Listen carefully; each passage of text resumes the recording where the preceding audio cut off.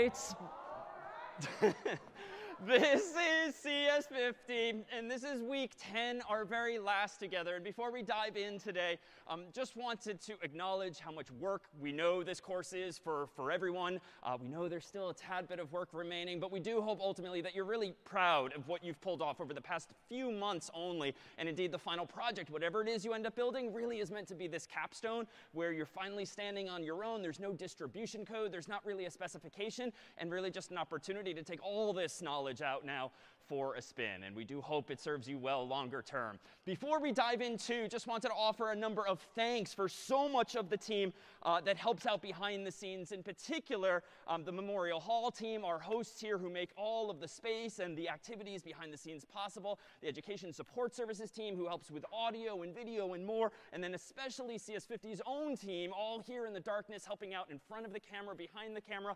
If we could, a huge round of applause for everyone that makes this possible.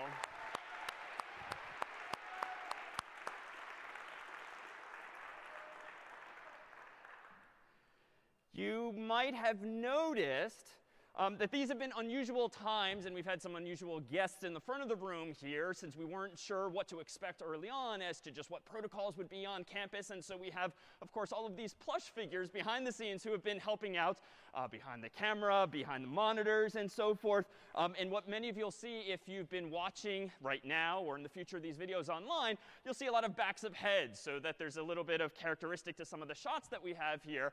But this is actually born of an inspiration that comes from who will be ultimately today's special guest. Jennifer A. Lee, in fact, whom we'll meet in just a little bit, was ultimately the good friend of the class that inspired this tradition of using puppetry in some form in the class here.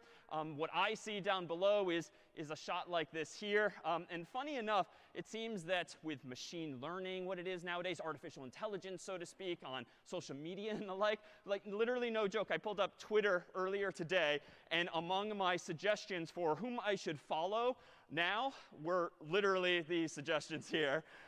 This is perhaps not surprising, though, because some weeks back I actually started following Count Von Count, whom you might remember from Sesame Street. If you're not following him already, this is an amazing account to follow, an actual count to follow. And it's actually an amazing use of programming. So this account joined in April of 2012. It's got 198,000 followers as of today. And what it's been doing for like 9+ years is tweeting out a number, one per day. This morning's was 3,327. Yesterday's was 3,326. And so presumably someone's just written a program, Python or something else, that's just generating these tweets once a day. Even more amusing, though, is that like every tweet for the past 9 years has like 20 or 30 comments on it from people who are following it. So perhaps consider following this same account and the same application of CS as well. Wanted to also thank CS50's team behind the cameras. You might recall the teaching fellows last year in particular, when everything was on Zoom, kindly put together this visualization of TCP/IP and the passing of messages among routers and in turn computers. For instance, from Phyllis at bottom right to Brian at top left. Just wanted to thank the team, but also reveal to you all that these takes were not perfect by any means. And in fact, here's just 60 seconds or so of outtakes of us trying to get data from point A to point B. Want to go? Buffering? Okay. Josh? Nice. Helen? Oh! Vent Moni. No, oh, wait.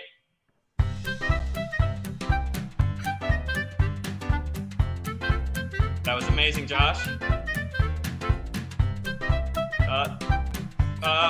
Sophie?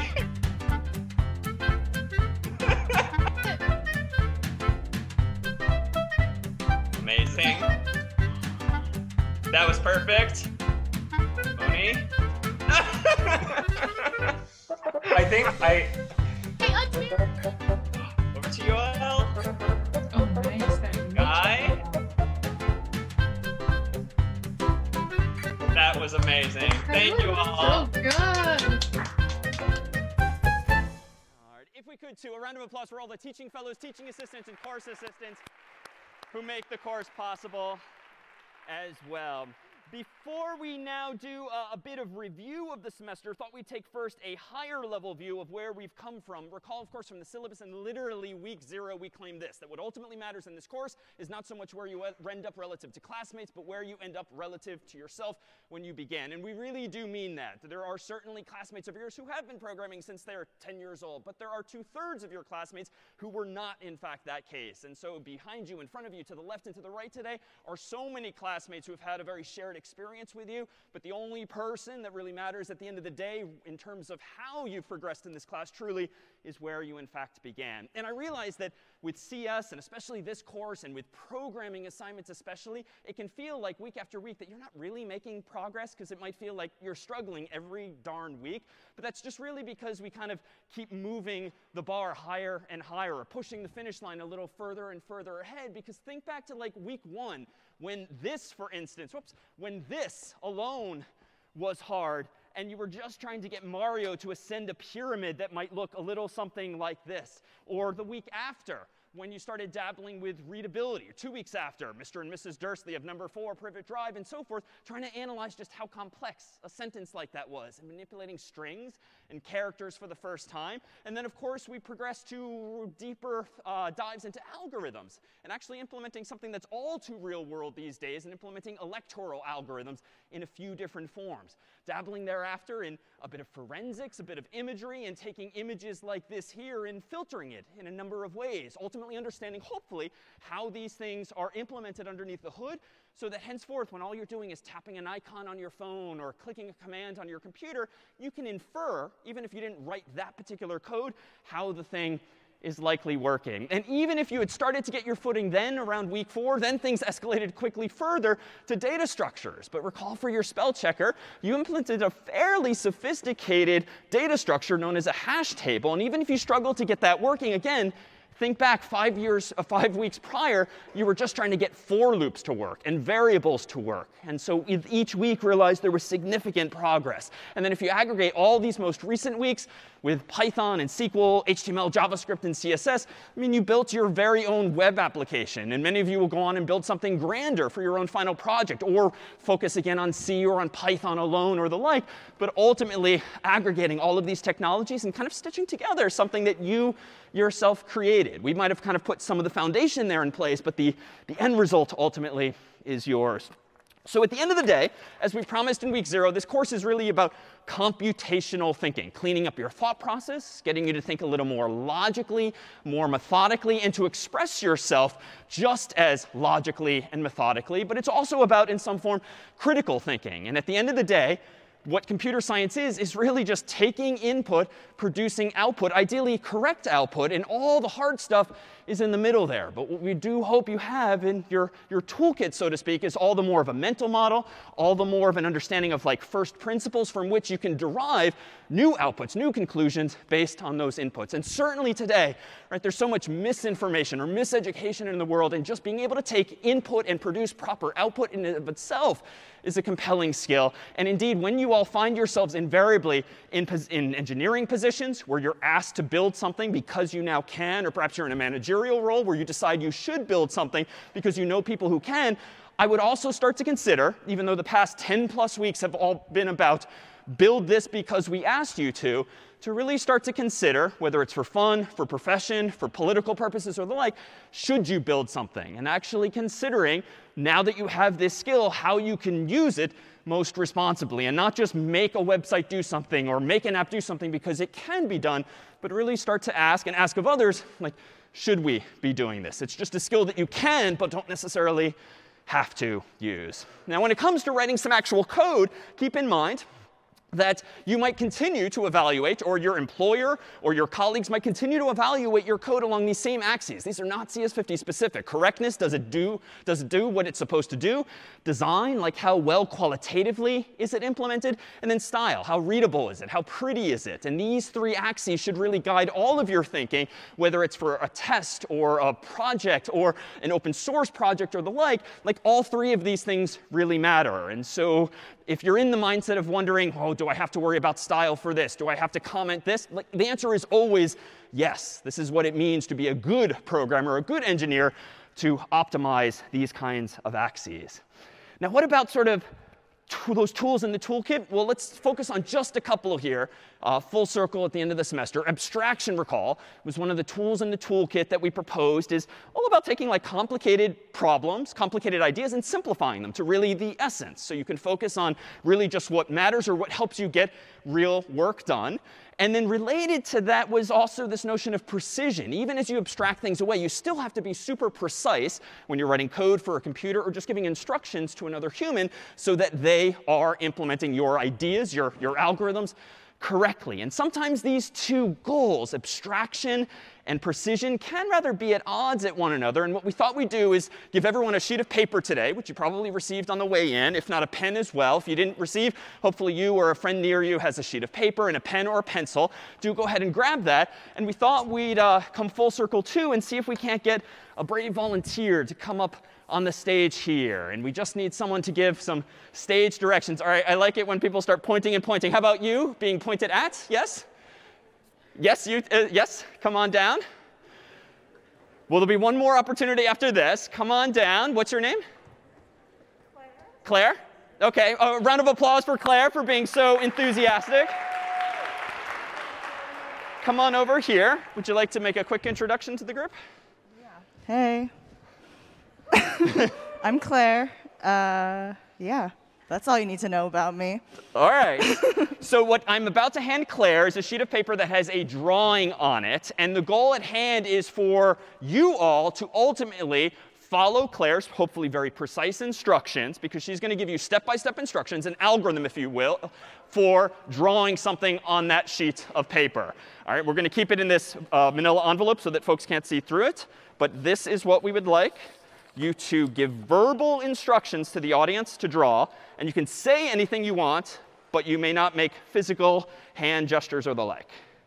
Or dip it down so everyone can see it. Oh, that's so true. That's so true. All right, go ahead. Step one. Wait, I could say whatever I want? Related to this problem, yes, idea. OK. Oh, my God. Give them instructions for recreating this picture on their paper. OK. Start with,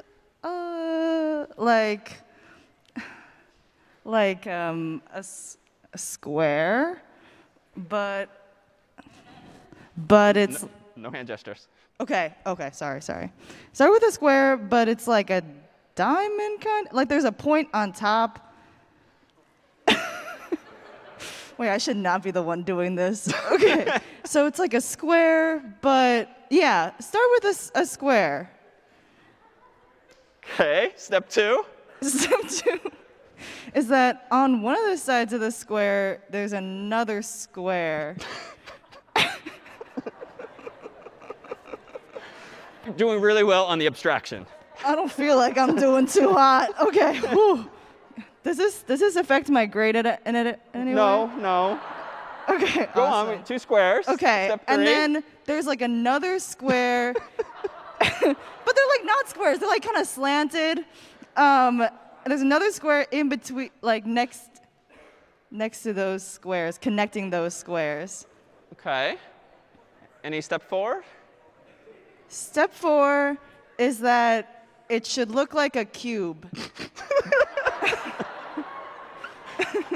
OK, so let's go ahead and pause here. Let's thank Claire for coming on up bravely. I'll take this. Let's go ahead and collect just a few of these. If maybe Carter and Valerie, you wouldn't mind helping me grab just a few sheets of paper. If you'd like to volunteer what it is you drew in those seconds, just hand it over if you would like. No need for a name or anything like that.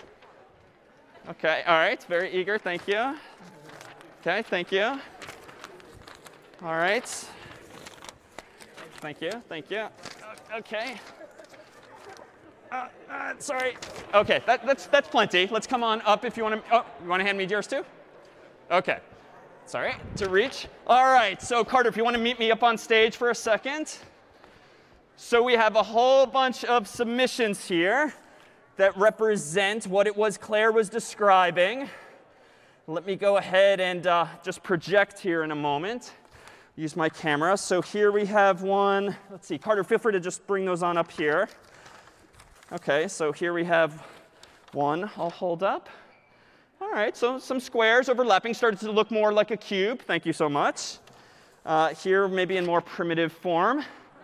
was another one. This one kind of started to have wheels, which was kind of and then things started to take shape, perhaps at the very end, both big cube and small cube. What it was that Claire was showing us now, if we project it, was in fact this. And it's actually exactly what Claire you just went through is actually a perfect example of like why abstraction can be hard and where the line is when you're just trying to communicate instructions. So in fairness, it might have been nice to just start with, we're going to draw a cube, and like here's how, because that was kind of a spoiler at the end. But that too, a cube is an abstraction. But it's not very precise, right? Like how big is the cube? At what angle is it rotated? How are you looking at it? And so when you were struggling to describe these squares, but no, they're kind of like diamonds or whatnot, I mean, that's because of this tension between what it is you're trying to abstract, but what it is you're trying to communicate. You could have gone maybe the complete other direction and maybe have been super precise and not abstract this thing away as a cube, but say to everyone, all right, everyone, put your pen down on the paper. Now draw a diagonal line to, say, southwest at 45 degrees. Now do another one that's south. You could really get into the weeds and tell people to go up, down, left, right. Of course, it could get a little tricky if they sort of follow the direction incorrectly, but it would be hard for us all to know what it is we're drawing if all we're hearing are these very low-level instructions. But that's what you're doing when you're writing code. You might implement a function called cube. How it works is via those low-level instructions, but after that, you just don't care. You'd much rather think about it as a cube function, maybe with some arguments that speak to the size or the rotation of it or the like, and that's where, again, abstraction can come in. So as we've discussed for so many weeks now, these trade-offs were manifest even in week 0, even if we didn't necessarily put our finger on it just then. Well, why don't we do things in a slightly different direction? If we could get one other volunteer. OK, come on down. I saw your hand first. One other volunteer who this time we're going to give the pen to. We're going to give the pen to. And what's your name? Jonathan, come on up. So I'm going to make this screen be drawable in just a moment. But what we need you to do first on the honor system is close your eyes. All right, eyes are closed. Everyone else in the audience is about to see the picture that we want you to draw. And you all, the audience, are going to give Jonathan the step-by-step instructions this time around. So eyes stay closed. This is what we're going to want Jonathan to draw. So kind of ingrain it in your mind. If you need a refresher, we can have him close his eyes again. But that's what we want him to draw. I'm going to go back to the blank screen. All right, Jonathan, you can open your eyes. We have a blank canvas. And now, step 1. What would you like Jonathan to draw first? Draw a circle, I heard. OK, it's a little smaller, I'm hearing now. OK, you can move it. Oh, no, don't do that. All right, we'll give you one redo. Use 3 fingers to delete everything. 3 fingers all together. Yep. There we go. Farther apart. There we go. No, it's back. OK, I'll do this part. Yeah. OK. All right. So I heard, thank you. I heard draw a circle. Would anyone like to finish the sentence more precisely? A smaller circle. On top. A medium-sized circle at the top. All right, that's pretty good. Medium-sized circle at the top. And no more deleting after this. Good. All right, step 2. A line straight down.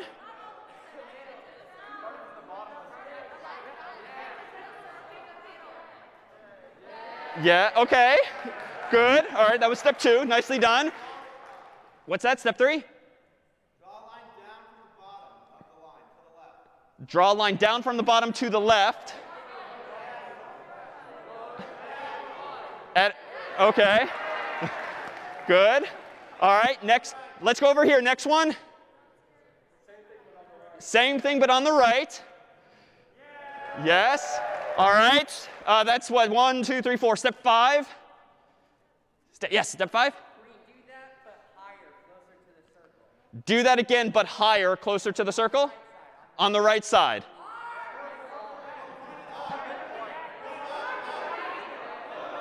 All right, we're going to have to go with it. Step 6. Step 6. Starting from the neck, draw a line down and to the right.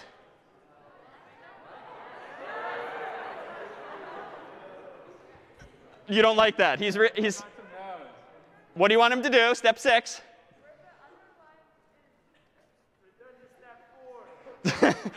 No undo. Where the other line ends, say again.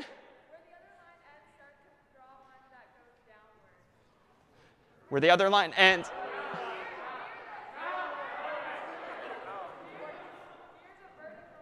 Near the vertical line. Where the other line ends. Draw a line that goes down. OK. Couple more steps. Step 7. 7.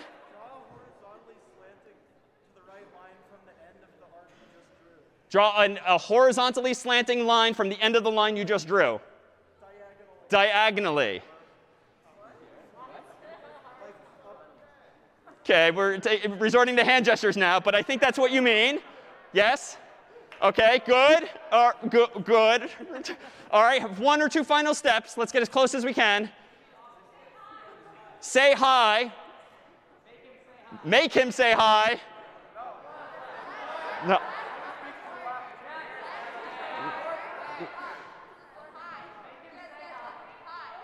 OK, hi. OK, and maybe one final step. We'll give him one more. Say again. Again? Put one of those lines from hi to the circle.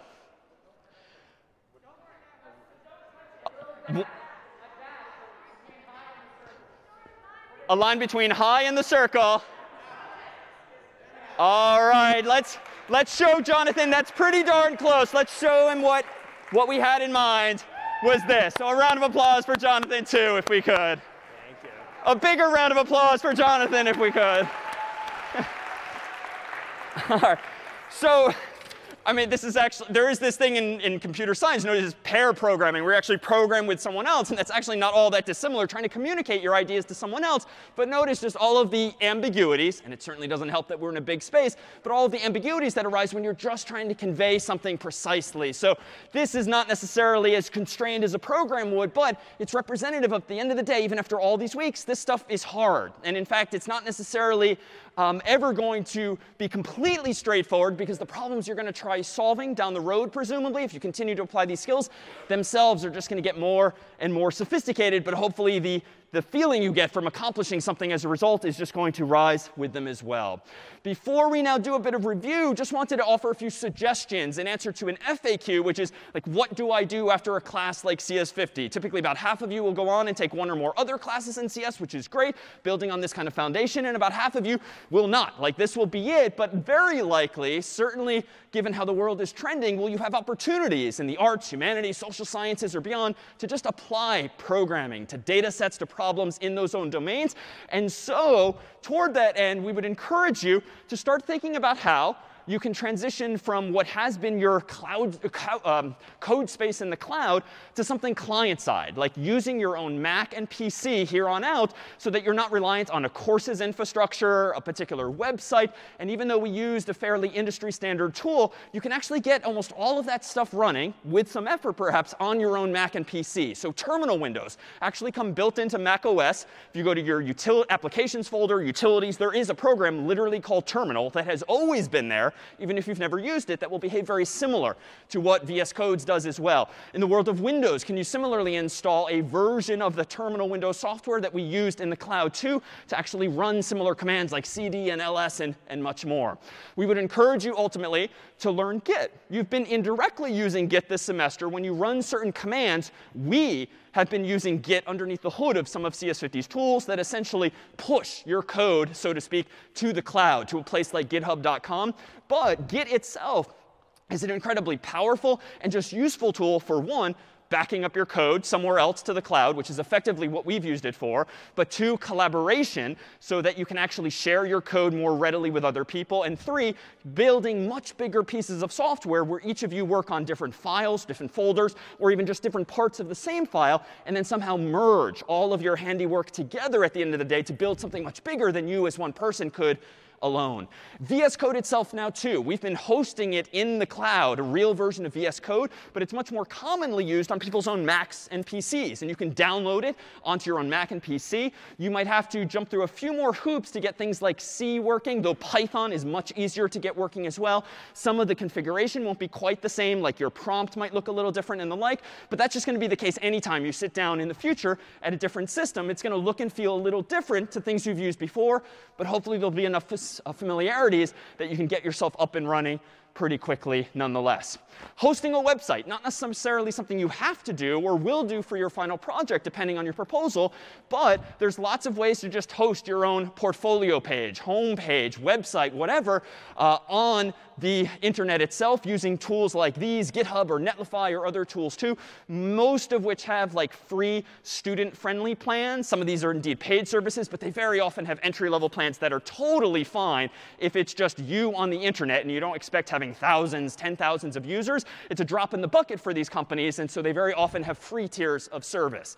If you want to host something more dynamic, something like CS50 Finance that takes user input and output, uses sessions, uses databases, you might like something like Heroku. And for instance, we have some documentation on one of CS50's websites for actually moving your implementation of CS50 Finance over to this third-party application called Heroku so that you can actually run it or something like it in the cloud as well, here too using a free tier of service. All of these providers, these are big cloud providers these days. Amazon, Microsoft, Google, and others all have student-friendly accounts that you can sign up for during or shortly after you're in school that just give you free compute time and storage. GitHub itself has this whole student pack that by transitivity gives you access to a whole bunch of discounts on other things as well. So if you're liking this stuff and you just want to learn more, perhaps over break by playing on your own, these then would be some good starting points. And as for just keeping abreast of trends in programming and technology or the like, there's so many different blogs and websites out there, but here are just some. A couple of different subreddits, so to speak, on Reddit that are very programming specific. Stack Overflow, with which you've probably interacted. Serverfault, which is similar. TechCrunch, Y Combinator, and other sites too. And ultimately, we would encourage all of you to stay in touch, certainly beyond today. By the time you finish your final projects, we'll have something waiting for you. And if you want to stay engaged, either on the teaching staff or just as a lifelong learner of CS and programming, by all means, check out any of these URLs here. But in just a few weeks' time, will you have one of these to your name, your very own I Took CS50 t-shirt, which we will distribute before long as well. And now, if we may, we have an opportunity here to synthesize the past several weeks of material. If you would like to go ahead and open up the URL that we put on the screen earlier, I'll toss it up here again. You can use your phone or your laptop. You might recall for a previous problem set, we asked you to propose a whole bunch of review questions, multiple choice or the like, that synthesized the past several weeks of material. We took some of our favorite submissions of those, ported it to this Poll Everywhere platform so that we could interactively see where everyone's minds are at, understanding is at. And I think you'll find all of these are written by you and your classmates, that we slipped a few fun ones there, also written by you along the way. If Carter, you want to come on up here to get us ready. If you haven't yet opened the website, go to this URL here on your phone or your laptop. And let me go ahead and switch us over here before Carter takes control of this machine here. Here's that same 2D barcode again. Feel free to background that now. And in just a moment, we've got a 20-question quiz show. It's all multiple choice. So long as you have internet access, whether you're here physically or online right now, you should be able to buzz in within 10 to 20 seconds of seeing a question. And I'll read each one aloud. I think, Carter, we're just about good to go. So does everyone have the software up and running on their phone or their laptop? If not, no big deal. Just look on with a friend. But otherwise, Carter, do you want to say hello too and tee us up? Absolutely. All right. We're going to go ahead and get started here.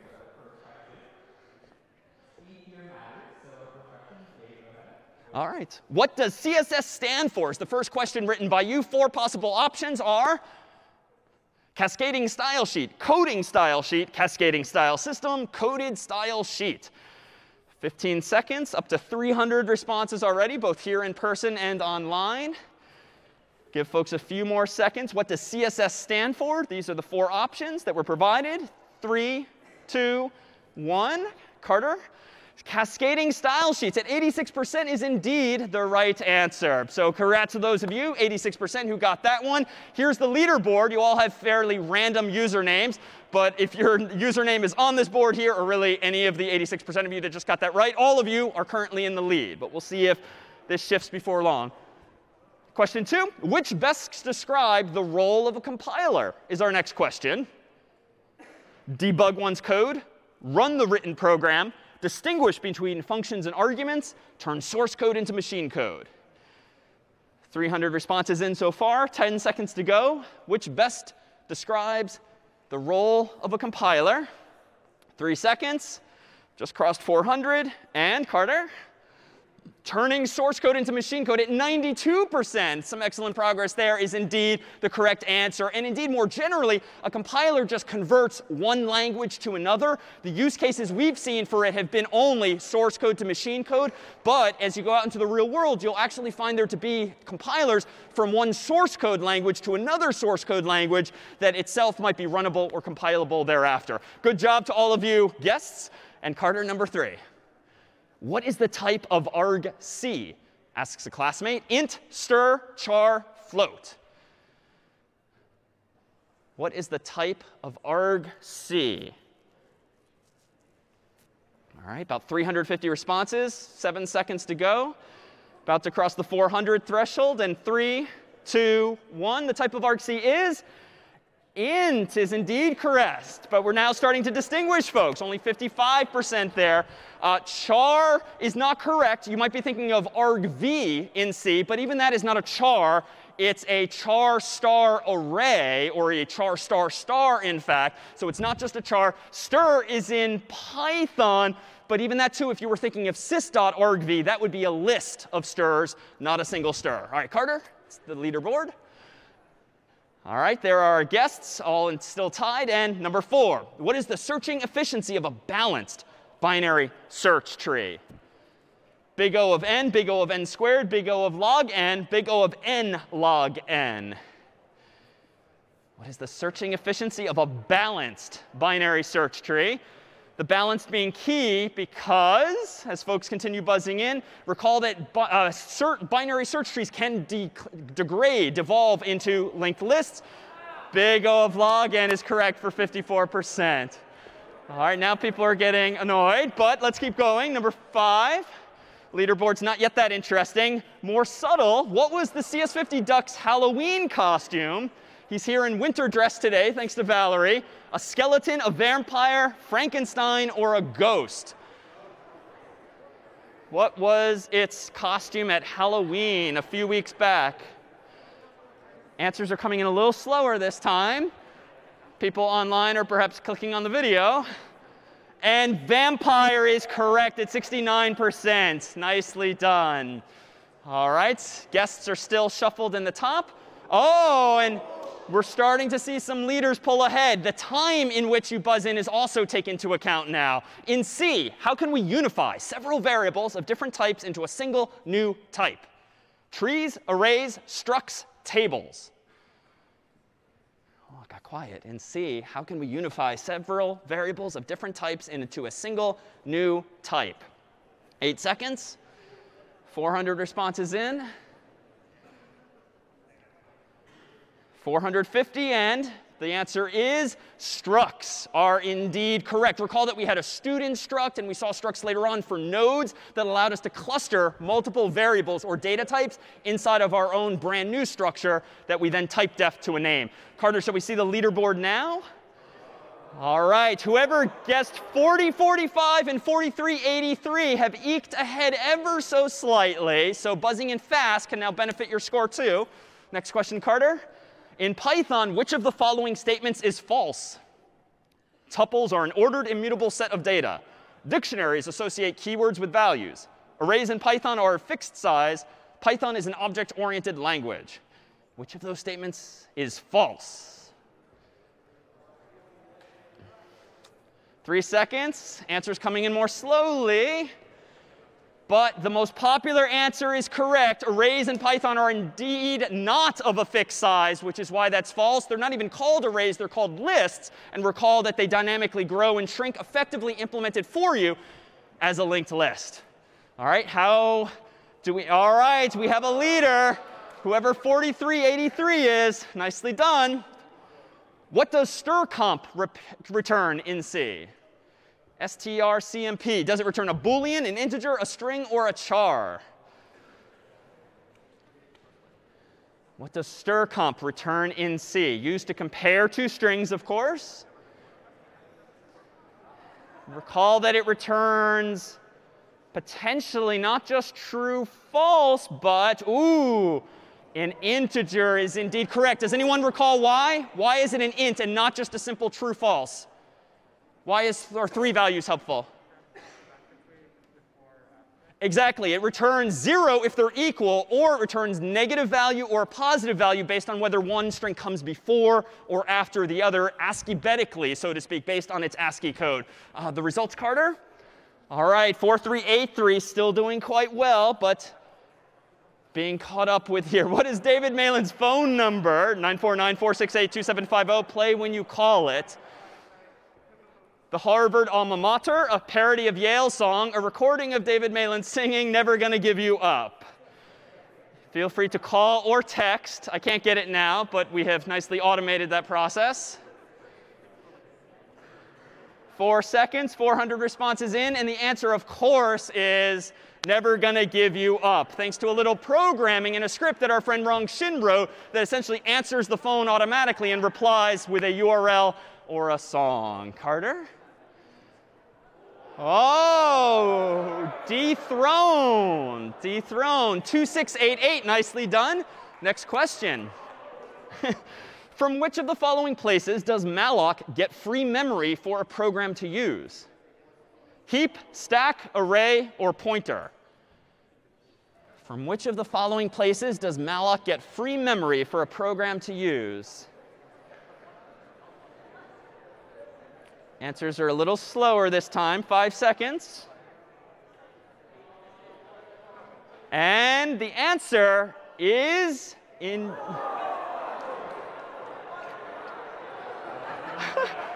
OK, that's the answer we were given in the problem set. But I think we would beg to differ.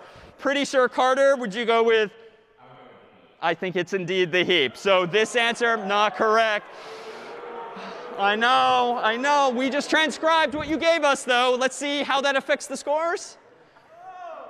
OK, 2688 is still doing OK. Next question.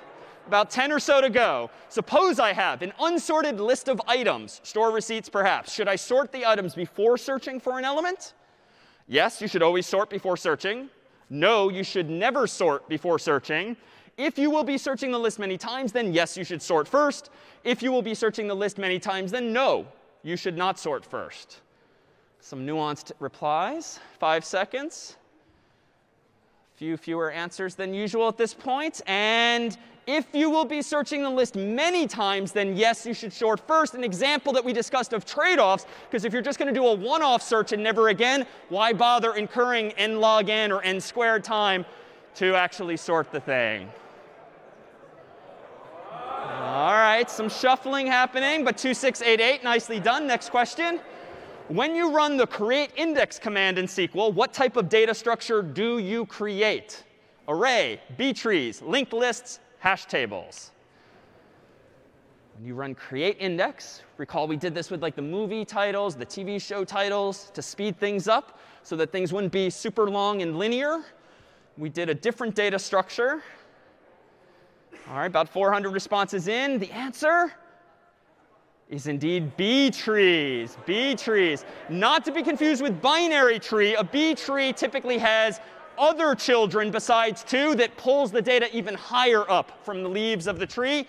Could use a hash table, could use a linked list, but indeed the technology in databases is generally these things called B trees, certainly in SQLite. Carter? Oh, dethroned, but 4179 has now pulled ahead. Nicely done. Next question. What HTTP status code means I'm a teapot? 000, 418, 007, 128. This, recall, was an April Fool's joke by technical people some years ago that has become part of computing lore. It's still there, though, in the document. In 2 seconds, we'll know that it's 418 indeed. Let's see how that affected things. 4179 is way down on the list. 7280 is number 1 now. Nicely done. What is an example of a SQL injection attack? When someone submits malicious SQL commands via web form, physically destroying a computer hardware that stores a SQL database, overwhelming a server with thousands of requests to access a database, injection attacks are only in movies or TV. 5 seconds. Some fun answers. 400 responses about in. And indeed, when someone submits malicious SQL commands via a web form because the programmer is not escaping the code using the question mark syntax that we've seen, using CS50's library or other third-party libraries like it. Carter? 7280 is still the guess to beat. Nearing the end, few more questions. How are the elements of an array stored in memory? Contiguously, in random locations that happen to be available, as a linked list, as a binary tree. How are the elements of an array stored in memory? About 5 seconds to go. Almost have everyone in. 2, 1. And contiguously is indeed the right answer. Back to back to back in random locations that happen to be available is probably describing your use of malloc in the heap. But you would then need a linked list or some other structure to stitch those locations together. An array, by definition, is contiguous. Carter? 7280 is hanging on to that lead by about 499 points. Next up is, which SQL query would allow you to select the ID of a specific movie star, Zendaya, in a table of movie stars? Select ID where name equals Zendaya. Select star ID from movie stars where name equals Zendaya. Select ID from movie stars where name equals Zendaya. Select ID from movie stars where name equals quote unquote Zendaya. And I'm spoiling it. I should have read out some quotes earlier too. 1 second. The last one is correct. And indeed, this one's almost correct, but lacks the single quote. Zendaya is not a SQL keyword. It's, of course, a string. So it does need to be escaped there. But 63% of you realize that. 7280 is still in the lead. I think we have a few more questions to go. Why is a hash table faster to search than a linked list, even though the runtime for both is big O of n? The hash table actually has big O of n squared runtime. The hash table optimally has omega of O runtime. The hash table creates shorter linked lists to search rather than one long linked list. The hash table takes less memory.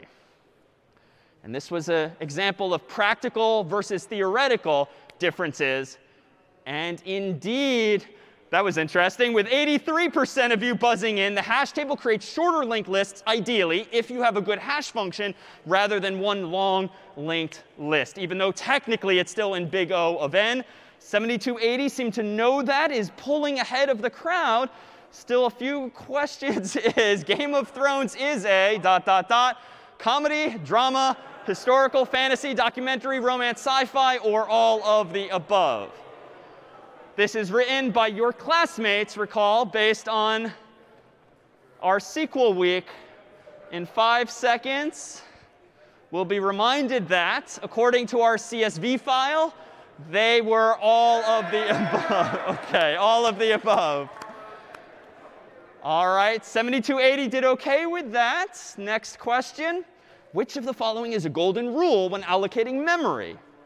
Every block of memory that you malloc must be freed. Only memory that you malloc should be freed. Do not free a block of memory more than once. All of the above. More into the nuances of C. This golden rule when allocating memory. Didn't have to worry about this in Python. We did in C. In 2 seconds, we'll know that all of the above are indeed things you must do. Not doing those would be, in fact, bugs. Carter, the leaderboard?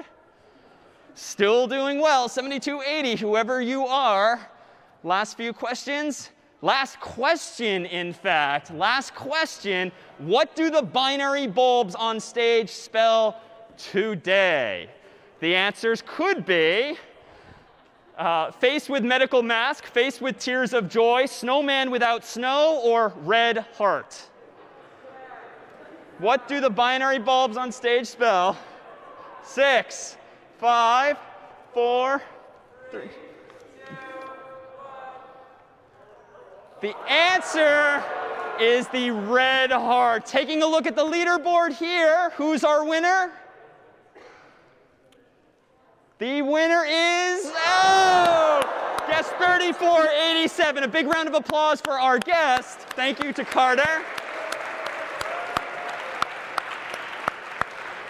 So it's nice that there's some opportunity here because recall that in week 0 we did start talking about emoji and really about data and representation. And we talked not about just binary, but ASCII and then Unicode. And then when we had Unicode, we had all of these additional bits that we could play with. And we could start to represent not just letters of the English alphabet as in ASCII, but really letters of any human alphabet and even alphabets that are continuing to develop. And indeed, this was faced with medical mask, which we claimed at the time was just how a Mac or PC or Android phone or iPhone nowadays would interpret and display a pattern of bits like this. This happening to be for the 4 bytes that represent that particular emoji. And over time, humans have been deciding to use different patterns for new emojis that might not have existed yesterday. And indeed, most any time you update your Mac or your PC or your phone these days, at least on a semi-annual basis, are you getting some new and improved emojis. And they're not just these faces now.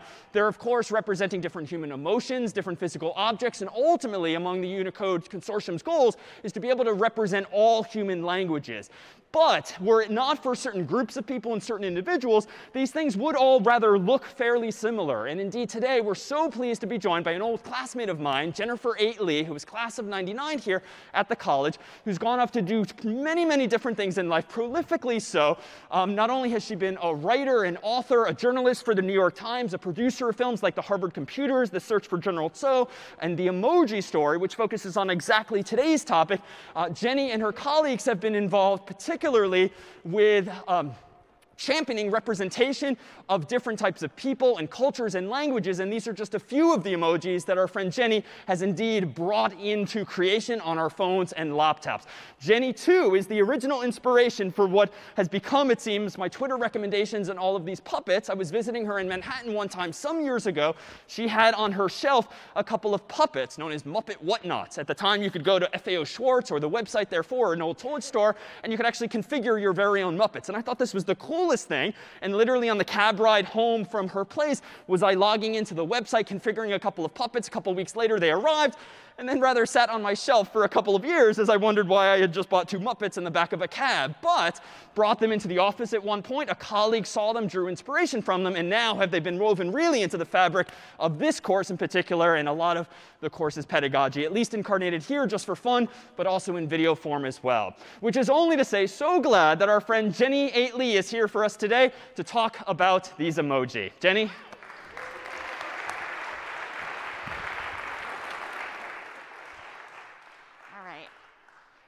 This is very exciting. I took CS50 in 1994. To give you a sense, one of my blockmates was the first intern for Netscape, if you guys have ever heard of Netscape.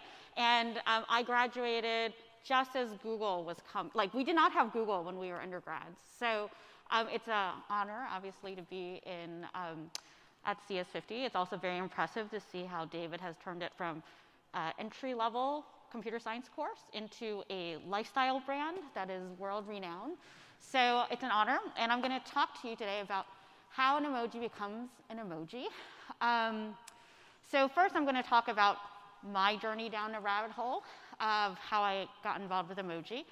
So this is my friend, Ying Liu. She is a designer famous for designing the Twitter fail whale, which was like this kind of image that popped up when Twitter went down, which back in the day was rather often. So she's Chinese Australian American, so which is like a weird, interesting combination. And so one day we were texting about dumplings because that is what Chinese-ish women do. We text about food. And so I sent her this picture of dumplings, and then she said, yum, yum, yum, yum, yum. You know, knife and fork, knife and fork, knife and fork. And then she was like, oh, I'm surprised that Apple doesn't have a dumpling emoji. And I'm like, oh, yeah, that's kind of weird. And, you know, it's one of those things where, the thought comes to your head and then it leaves. I was, was just sort of an observation. But then half an hour later, onto my phone pops up this like dumpling emoji with hearts. Actually, you can't see it here, but it actually had like blinking eyes. So she called it bling bling dumpling. She's a designer, so she decided she was going to fix this like lack of dumpling emoji problem. And I was actually like really puzzled, like how could there be no dumpling emoji, right? Because, I knew that emoji are originally Japanese. This, by the way, was back in 2015. So Japanese foods, super well represented on the emoji keyboard. You have ramen, you have tempura, you have curry, you have, bento box, curry, then tempura. You even have like kind of slightly weird foods, like, let's see, you had these like things on a stick, which are fish cakes, I discovered. Then you have this white and pink swirly thing, which is also a fish cake. You even have this like triangle thing that looks like it's had a bikini wax. But in essence, there were all these foods that were on the keyboard, but there was no dumpling, right? And I was like, dumplings are this kind of universal food. Like every culture has some version of a dumpling, whether or not it's empanadas or ravioli or, what else?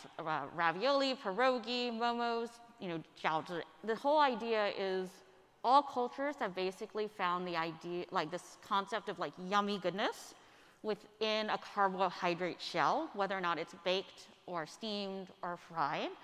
So dumplings are universal. Emoji, I didn't use them that much, but I was like, they're also kind of universal. So the fact there was no dumpling emoji told me like whatever system was in place failed. And I actually had no idea. I was like, who controls emoji? I'm going to go fix this problem. Like there is something wrong with the universe if there's no dumpling emoji. And I took it upon myself to like go fix that. So I Googled, and I basically discovered there was this thing called the Unicode Consortium, which is a nonprofit based in Mountain View, California, that when I looked had these like 12 full voting members. So this is late 2015. Of those 12, 9 were multinational US tech companies. So there was Oracle, IBM, Microsoft, Adobe, Google, Apple, Facebook, and Yahoo.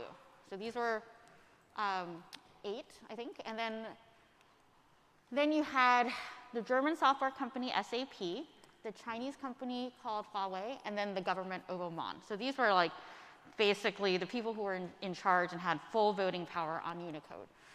So they paid $18,000 a year to have this full voting power, which is a lot of money. I was like kind of very indignant on like how this cabal of tech companies basically control this global curated image-based language on your keyboard.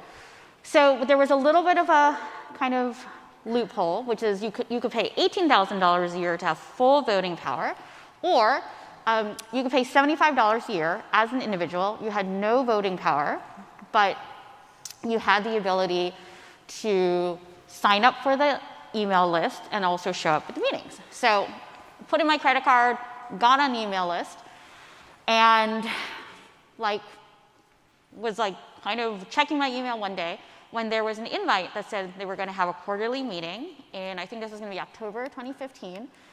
And I looked, it was in Sunnyvale. I looked at my calendar. I looked at, the point that I was actually going to be able to be in Silicon Valley at that time. So I took a bus to Apple, where they were having that meeting. And I don't know completely what I thought I was going to see. I think maybe it was going to be maybe like a Sanders Theater or like a little mini Congress, like people making emoji decisions. But that was not what it was. Basically, this is the room where it happens. These, in 2015, were the people who were deciding emoji. These were emoji decision makers, which were not like the most demographically kind of diverse group. They had a sense of humor about it. One guy had a shirt that said "Shadowy Emoji Overlord." And so I decided, along with my friend Ying Liu, to create a group called Emoji Nation, whose motto is emoji by the people, for the people. And it kind of brought the voice of the normal world into the decision-making chain. So, we launched a little campaign. about dumpling emojis. We made a Kickstarter video. Let's see. Dumplings are one of the most universal cross-cultural foods in the world. Georgia has khinkali, Japan has gyoza, Korea has mandu, Italy has ravioli.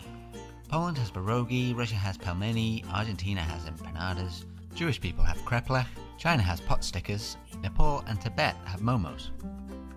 Yet somehow, despite their popularity, there is no dumpling emoji in the standard set. Why is that? Emoji exists for pizza, tempura, sushi, spaghetti, hot dog, and now tacos, which Taco Bell takes credit for. We need to right this disparity. Dumplings are global. Emoji are global.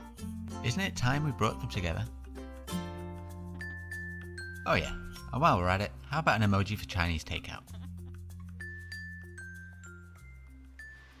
So this is Thanksgiving of 2015. I wrote a dumpling emoji proposal. This is it.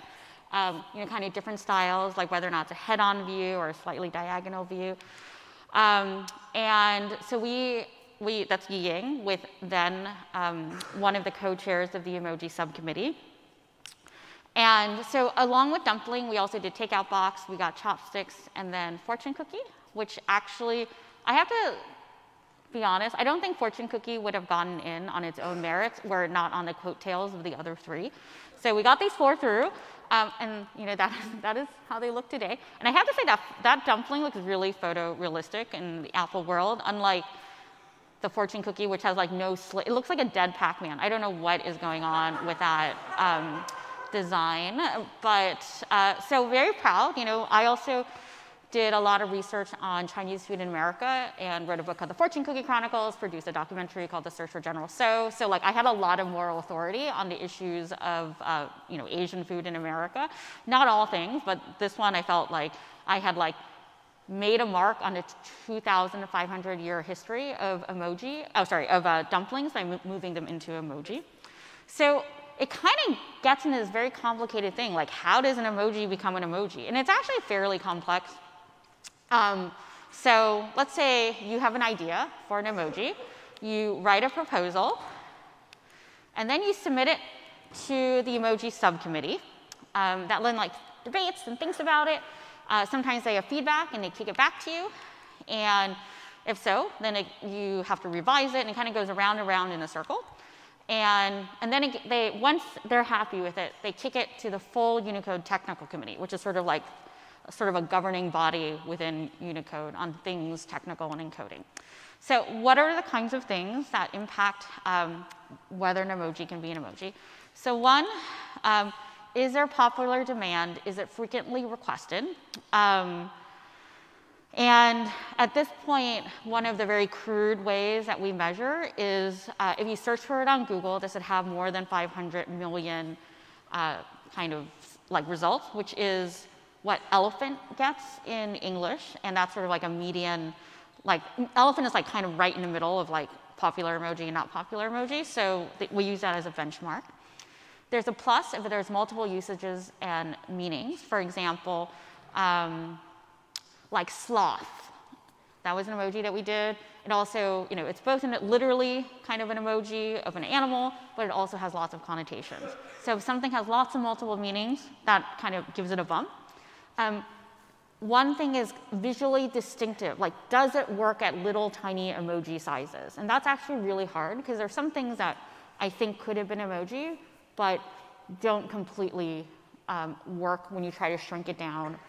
And I'll give some examples of that later. And then kind of filling the gap or completeness is another factor. So for a long time, we had red heart, yellow heart, green heart, blue heart, purple heart. There was no orange heart.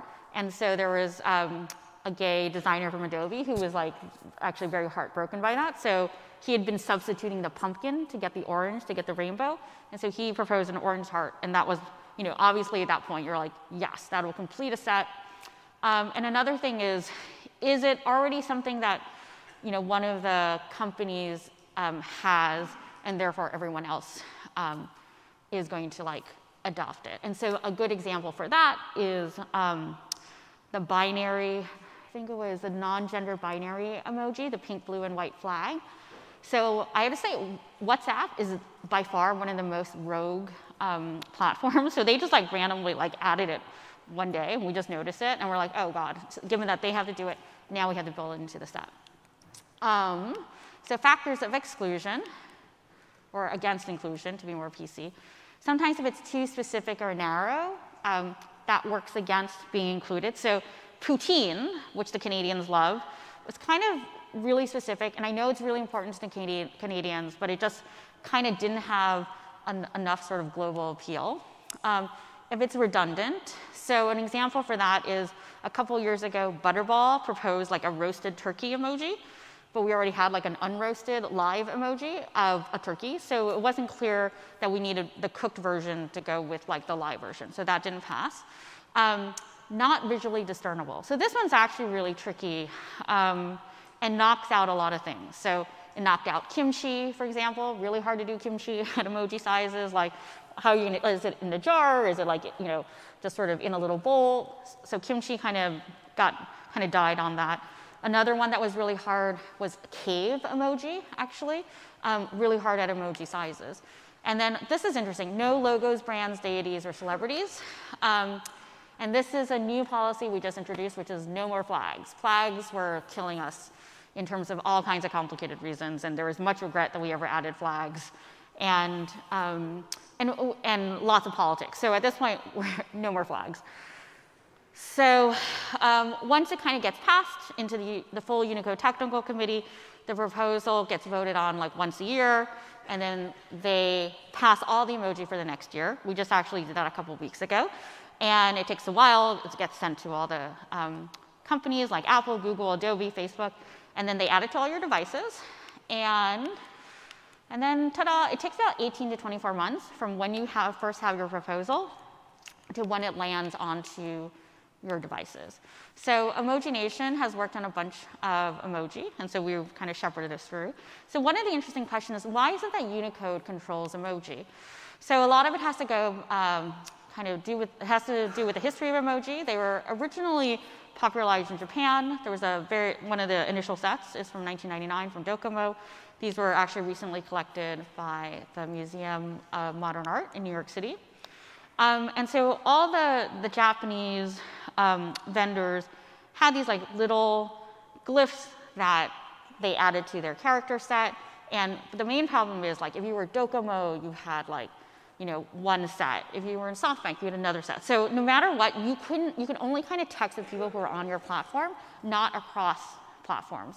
And that was a real big problem when Apple and Google started introducing smartphones into Japan, and there was sort of this kind of understanding and expectation that if you did something in your smartphone, you also want it to show up in email and be sent into the ether, and someone else is supposed to get the same image that you sent. So that was not the case. So in 2007, they went to Unicode and asked them to like basically unify the emoji set.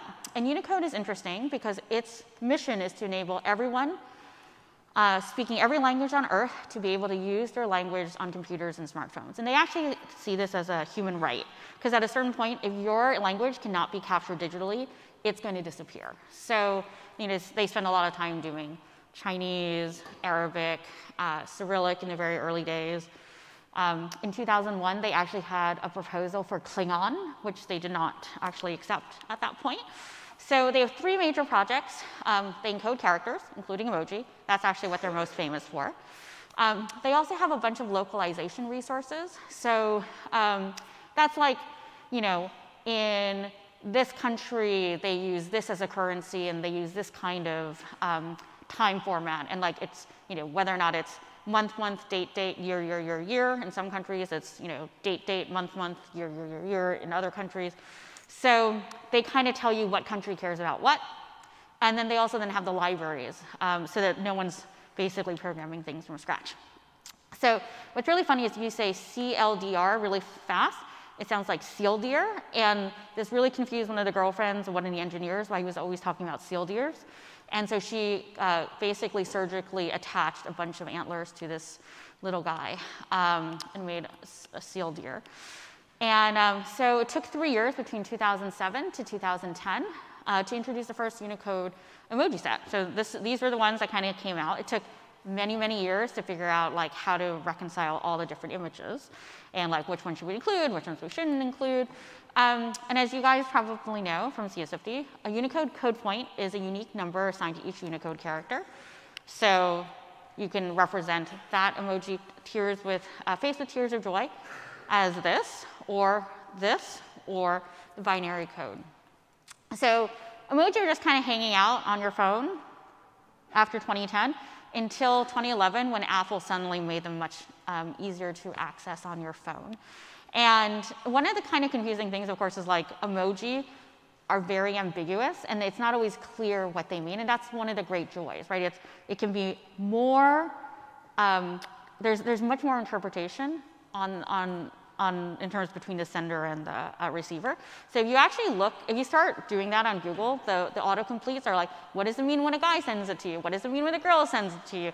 And clearly, many, many people have been confused by that emoji when it's been sent to them. So who can propose emoji? And the short answer is basically anyone. There's a Google form that is open between April and August. So the hijab emoji actually was originally proposed by a 15-year-old girl who is Saudi Arabian but lived in Germany, Rayouf Al-Humaidi, who actually got into Harvard and then chose Stanford. So I was giving her a hard time about that. I know, well, I'm kind of on that. I was like, So she wrote the proposal, and it got through. And she's actually the subject of the documentary that we put together called The Emoji Story. We also have a group of Argentinians who fought really hard for the mate emoji, their national drink. And then there was this nonprofit for girls' advocacy that really wanted a menstruation emoji.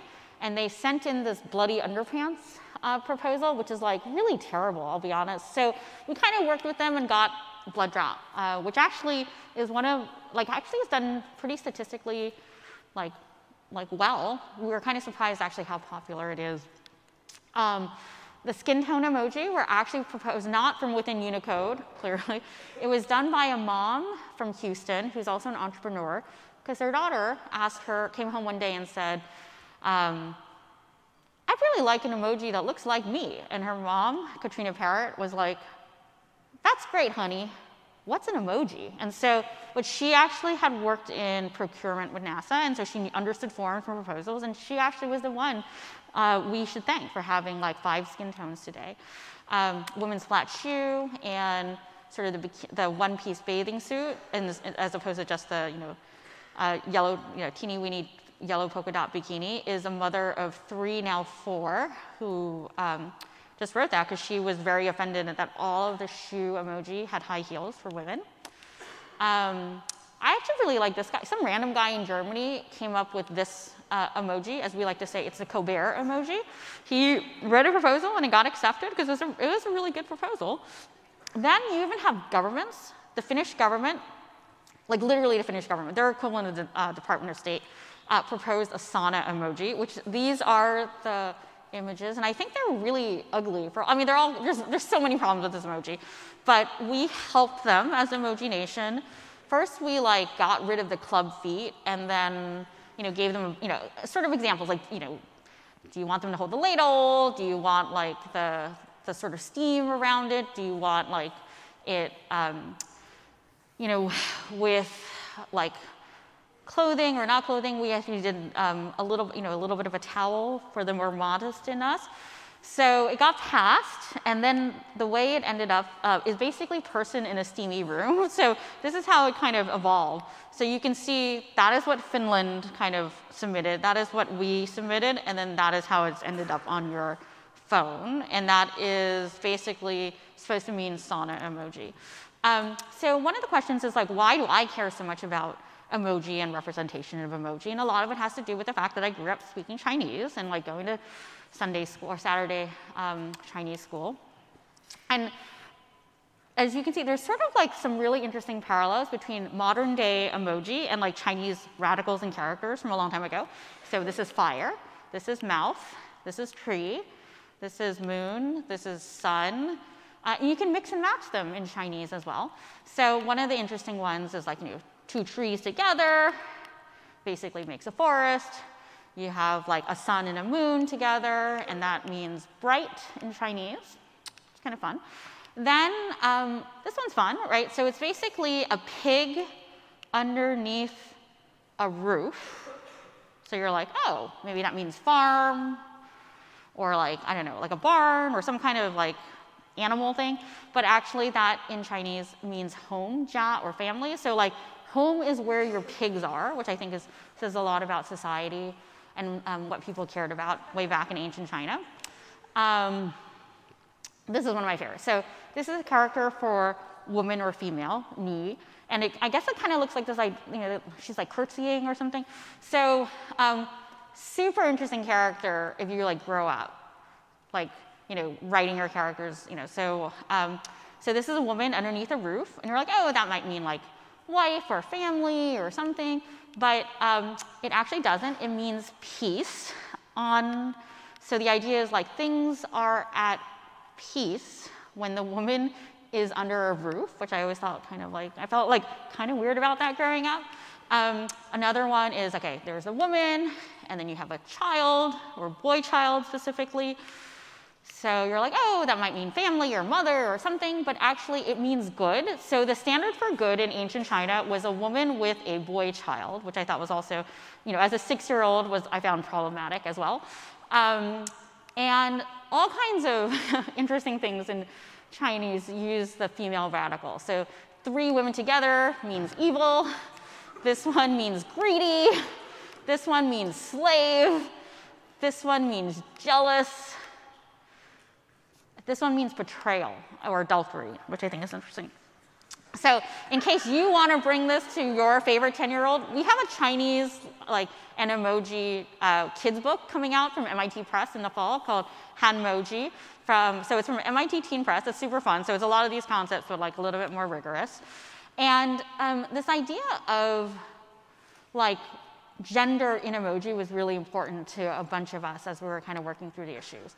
So for a long time, you know, on the emoji keyboard, there are all kinds of jobs you could have as a man. Like you could be a police officer, you could be a detective, you could be a Buckingham Palace guard, you could even be Santa, you could be Black Santa, right?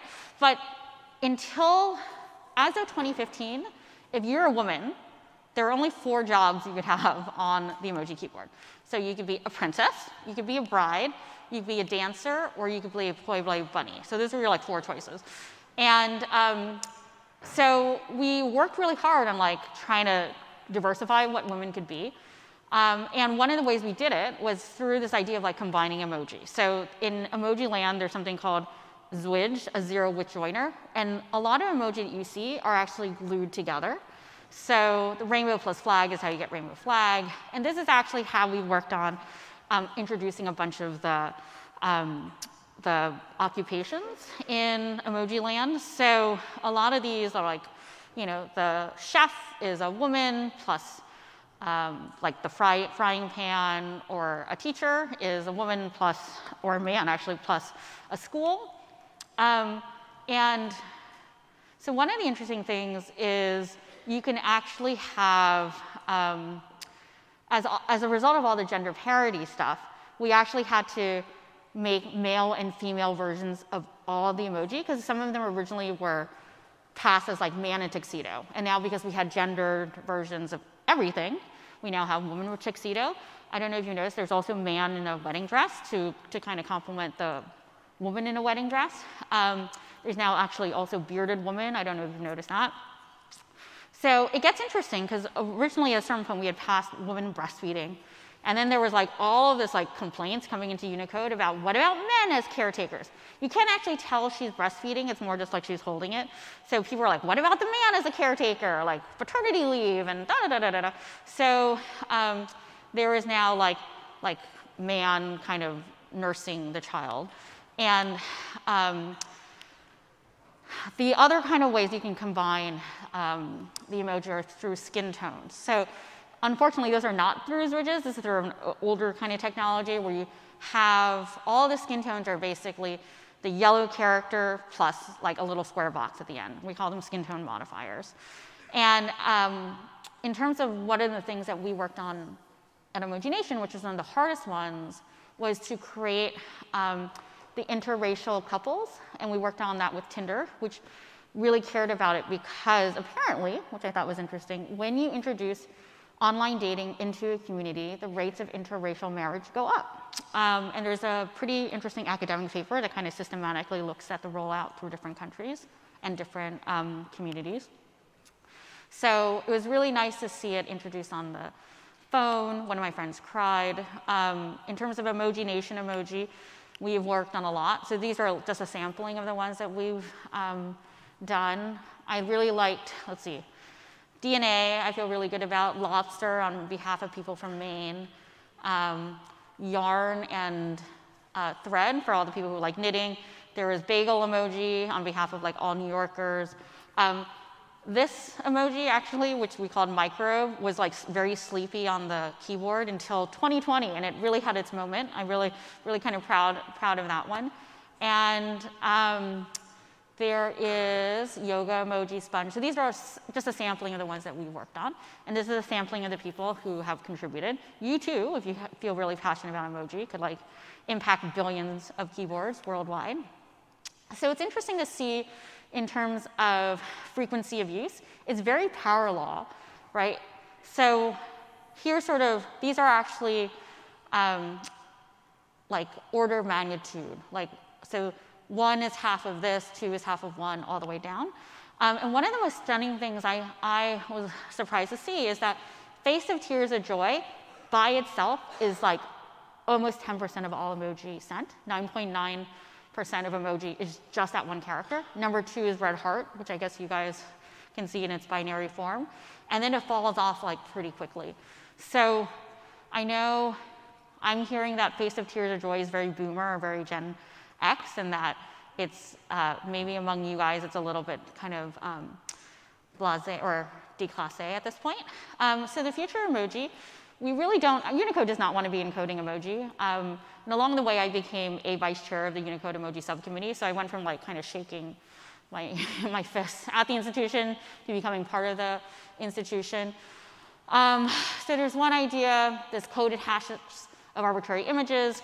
Can we create a system where instead of just using a binary code to represent all different emoji, we actually can do specific images. We create hashes, and then like you look, and you can look up like by the hash which image you're looking at. So that was the idea. This is from a Stanford professor.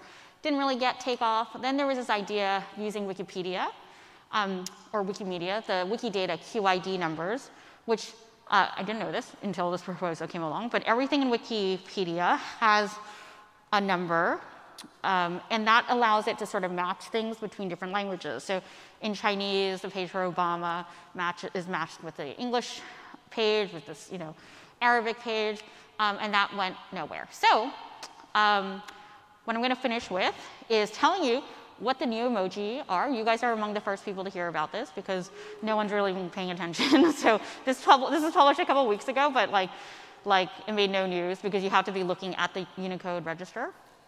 So first off, more hearts, because you guys all love hearts. So there's light blue heart, gray heart, and pink heart.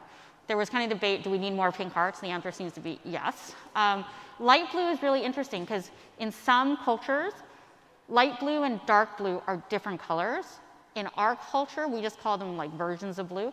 It's sort of like how in English, pink and red are different colors, but in some cultures, there isn't a difference between pink and red. And then there were a bunch of bird things. The wing emoji is coming, blackbird and goose. I don't really know why. Hyacinth as a flower. This has like very popular in Iranian culture. Jellyfish, I don't know, I'm very suspicious of jellyfish because they used man o' war as one of their like phrases that they searched for, and that had 1 billion, I think like it had a lot of entries, and I feel like those were not about the actual invertebrate, like there was something else going on there, but kind of wrote in on that. Moose on behalf of the Canadians, donkey on behalf of, I guess, the Democrats. So that was interesting because like you had to have the donkey look different from a horse, and there was a whole debate like, Do you want a donkey head or do you want a donkey body? Do you want donkey with fluffy ears? Do you want like all kinds of donkey debate? And it was actually originally proposed in 2019 and just got in this year. Ginger and pea pod. These are kind of weird, like the food things kind of got in a weird way. Ginger was good because it also represented root. And then wireless got in, which is interesting because we couldn't use the phrase Wi-Fi because that's actually trademarked by like the Wi-Fi people. And then on behalf of Sikhs, Khanda finally got in. It was the largest religion that wasn't already represented on the emoji keyboard. And then on behalf of like the faces, shaking face. So I'm glad you guys are really excited by that. It is unclear to me, like, I was not a big proponent of this, but your excitement about it makes me change my mind. Then folding hand fan. I actually find that one interesting because I think it was just like college students or fresh out of college students who were like, we want to do a proposal that passes. And they were very opportunistic and just sort of like chose fan. And then first they submitted electric fan, and then we told them like, oh, the longevity for electric fan isn't great, even though it's been around for a couple hundred years. Why don't we go with the folding hand fan, which is a much longer history? And then this one is actually a big deal, is Afro hair pick on behalf. There was a lot of controversy about and debate about curly hair, and it's supposed to represent afros, and then Apple did not do that. So everyone else has very afro-looking hair. Apple just makes it look wavy. And so there was like upsetness that like black hair wasn't represented in emoji set. And so this was a proposal that someone worked on. And then animals, sorry, not animals, instruments, maracas and flute. And that's it. So in terms of, if you have any questions, you can look at emojination.org. You can email me for all things emoji, Jenny@emojination.org. And remember, you guys can actually impact billions of keyboards around the world. I mean, it's a little bit of impact for humans, but billions, so it adds up to a lot. And if you have any more questions, I am here and can give lots of answers and questions. And I'm really thrilled, actually, to kind of bring the emoji flag waving to such a large crowd, and especially a large, diverse and very motivated crowd. And one of the interesting things is we've kind of like, I'm not a proponent of this, but they've slowly decreased the number of emoji per year. It was like 70, then it was 50, then it was 30, and this year we only did 20. And I'm a little bit sad about that, but I hope that if there's more excited proposals that can be submitted to Unicode, we might be able to dial that number back up. So that is me. Am I good? Yay. So thank you.